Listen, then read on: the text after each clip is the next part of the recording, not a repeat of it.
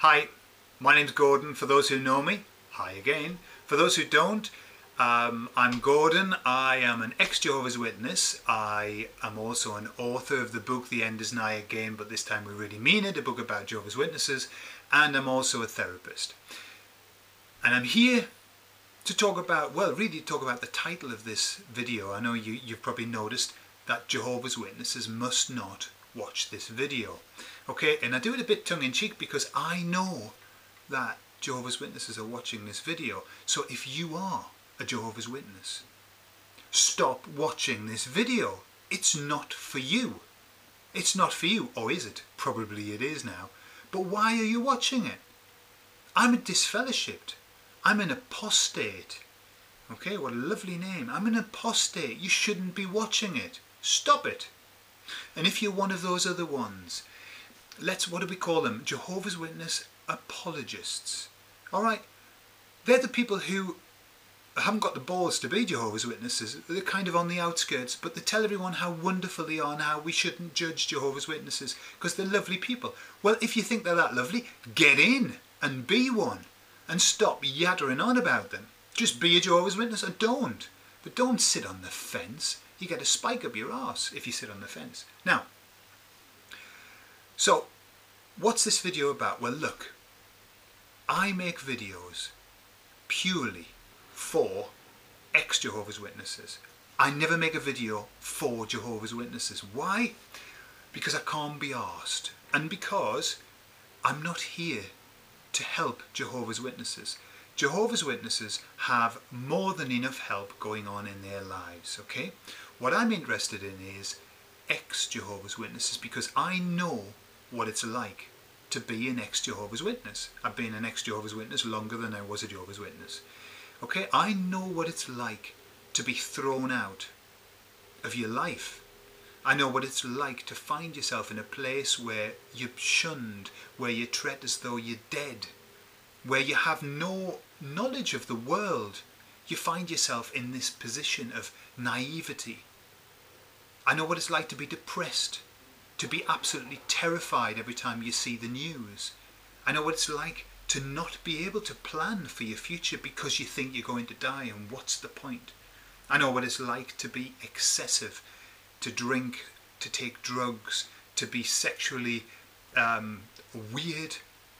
I know what it's all like because I've been there. And because every ex-Jehovah's Witness, the ones who have really been conditioned and then thrown out onto the trash pile, they all go through something. They all go through trauma. And that's why I make videos. I make videos to help ex-Jehovah's Witnesses. But the problem is that every video that I make is swamped with comments, not from ex-Jehovah's Witnesses, although I do have comments, people saying, hey, thanks a lot. I've had loads of comments of people saying, thanks a lot, you've really helped. It's just nice to be able to hear somebody who understands. Okay? But then I've got all of these other comments from these Jehovah's Witness apologists, from Jehovah's Witnesses, all telling me what I'm saying is wrong and how I'm misquoting the Bible and I'm misunderstanding Jehovah's Witnesses. Will you bog off? Leave me alone. I'm not interested. I'm not interested. Jehovah's Witnesses, well, you've got all, go and get your support elsewhere. Alright? You've got all of your brothers and sisters that give you a lot of backslapping and telling you how wonderful you are until, of course, you misbehave. Then we'll see how much support you get. But at the moment, you've got lots of support. Ex-Jehovah's Witnesses have little or no support. Okay? And they certainly don't get any support from you, do they? Nor from your organisation, your loving, godly organisation. Another thing. The next video I'm going to make is about the Bible, okay? And about the ridiculousness that is the Bible. It's a ridiculous book. Alright? But every time that I mention something in the Bible, and normally I'm saying it's a load of crap, then suddenly I get these comments of people quoting the Bible to me to prove that the Bible's right.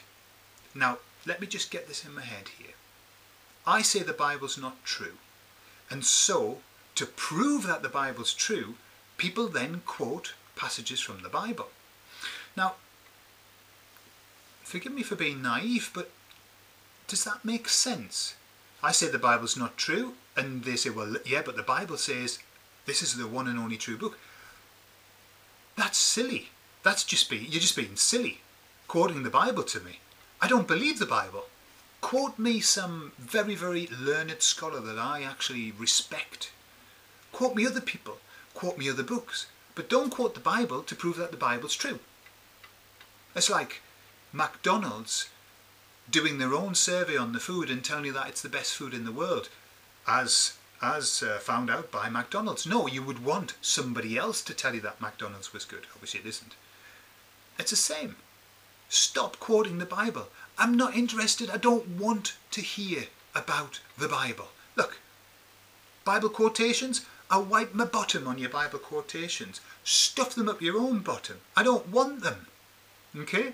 Leave them out. You're wasting your time, and you're wasting my time. And you know what really, really gets me down? The thing that makes me more angry than anything else? Me. Because every now and again somebody puts something so stupid on the comments, or sends me an email that is so silly, quoting the Bible, that I get drawn into an argument. And I waste valuable minutes of my life trying to talk to a Jehovah's Witness. And I think I realised after about 3 backwards and forwards, when I realised that they would never answer any of my questions, nor do they make any comment on my comments at all. They just blast me with shite from the Bible. And I realised, and it's that moment of, what are you doing, Gordon? What are you doing? Why are you arguing with a Jehovah's Witness? You see, let me tell you, there are some wonderful people. There's this one guy called Tracy Metcalf, and he is absolutely fabulous. He talks to Jehovah's Witnesses and he gets them to leave because he uses the Bible and he shows with the Bible that the doctrine of the Jehovah's Witnesses is wrong. And hey, hats off to him. I think that's marvellous, but it wouldn't be me. You see, I'm a big picture person. I like to look at the big picture. Getting into the nitty-gritty with a Jehovah's Witness, well, I would rather have all my skin peeled off and then bathe in vinegar. Talking to a Jehovah's Witness is the equivalent for me of watching paint dry. It's horrific. The Jehovah's Witnesses are so steeped in their own belief system that trying to talk to them is just, well, it's easier to prod a cow with a electric prod. No reaction at all. They just quote ad infinitum the Bible. Blah, blah, blah, blah, blah. That's all they can do. Anyway, so I'm not interested in talking to Jehovah's Witnesses. It's boring for me. I'd much rather just help ex-Jehovah's Witnesses, because they're the ones who right now have issues. The Jehovah's Witnesses of now will have issues later on when they get found out for all of the horrible things that they're doing, and you are doing horrible things. You're just keeping it quiet. And that's the difference, you see. My belief is this, and it's more than just a belief. It's kind of like a reality for me. Ex-Jehovah's Witnesses are the ones, A, that have been caught, or B, that have actually, through their own conscience, have admitted to doing something wrong. All the rest of the Jehovah's Witnesses, all of them,